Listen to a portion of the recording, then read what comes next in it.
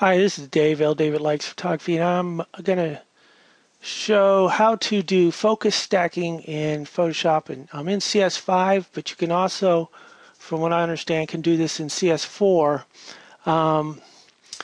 Now, I've shot several images of this lens cap Canon, and if you look at it, I shot it with a macro 100 2.8 lens at 2.8, and I just handheld, and this isn't the best way to do this, but I just wanted to show you how to do it. And I've focused on the C, actually before the C and then the C, and I moved on down the line. There's the N0 and the back end, and then the back of the cap. So I basically took 8 exposures of this lens cap. As that 2.8 lens is it has such a fine depth of field that you have to take more images to get the whole thing in focus. And of course I could have done it at a different f-stop, but I'm just showing you how to use focus stacking. And so with those 8 exposures, I'm going to click on the first one, shift click on the last. I'm going to go up to Tools, Photoshop, and load files in Photoshop layers. Okay, so I was going to open everything in layers in Photoshop. So I'm going to get 8 different layers as it stacks. Well, it's not stacking them now, but it's creating 8 layers in Photoshop.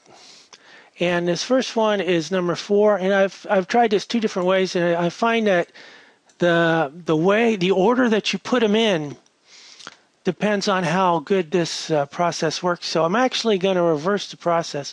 So I'm going to take 11 and put it up at top and go down and take 10 and raise that up before 11, 9, 8, 7, 6. So now I have got them in reverse order. Actually 4 is got to be down here at the bottom.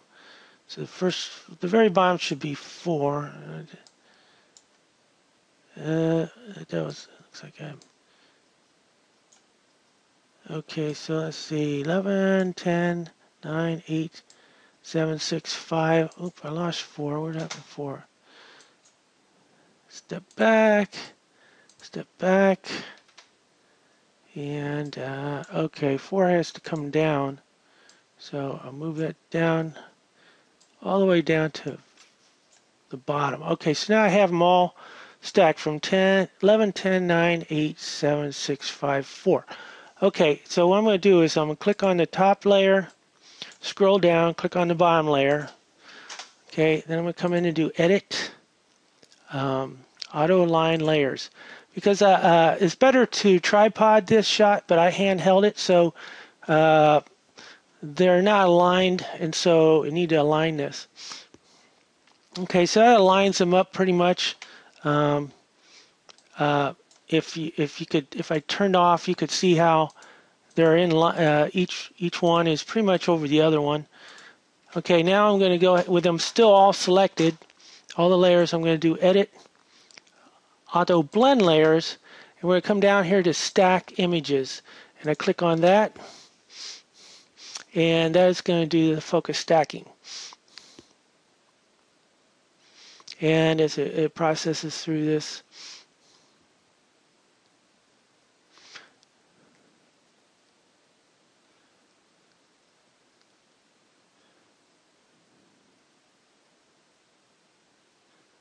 okay, and there's our final image. And as you come over here to the corner, you can see that it masked out certain parts of the image. So if I go ahead and turn off different parts, you can see what Photoshop has done to get the focus to be completely, well, not completely sharp, but a lot sharper. It depended on how I did the images, and of course this wasn't, I could have got a lot better effect had I tripoded each one of these shots.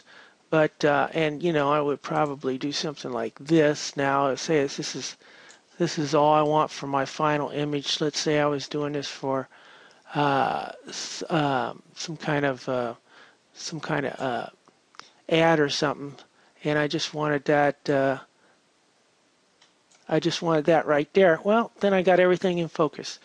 Okay, and that's focus stacking. I'm Dave. L. David Likes Photography. Thanks for watching.